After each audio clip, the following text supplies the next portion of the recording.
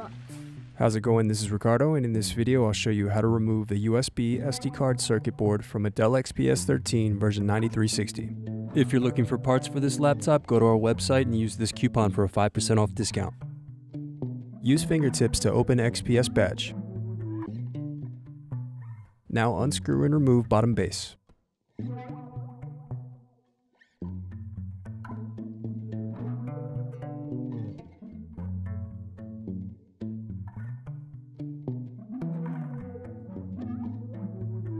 Next, unscrew battery. Then disconnect and remove battery. Then disconnect circuit board cables. Now unscrew and remove USB SD circuit board. Need more? Check out these other tutorials. For batteries, click here. For hard drives, click here. For wireless cards, click here.